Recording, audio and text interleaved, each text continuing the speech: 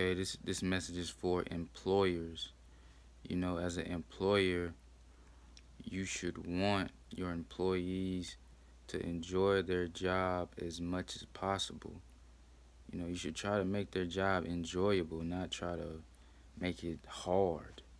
You know, if you make the job, somewhat enjoyable or as enjoyable as you can, it's going to reflect positively on you and your business because then your employees are going to talk more positively about you to people outside of your company, people they meet in everyday life. They're going to talk more positively about where they work, which is going to bring more money to you because people are going to hear about you more in a positive light.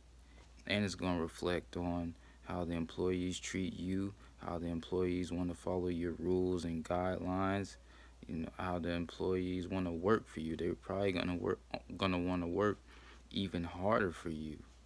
They're gonna want to work more efficient for you probably because they understand and they know that you don't, you care about their time that they spend in your facilities, or you care about their time and how they're enjoying, their experience with your company. You care about it. If they don't think you care about it, it's, I mean, you'll still stay in business. There's a lot of companies that, can operate without really caring as much about their employees simply because the employees need that paycheck.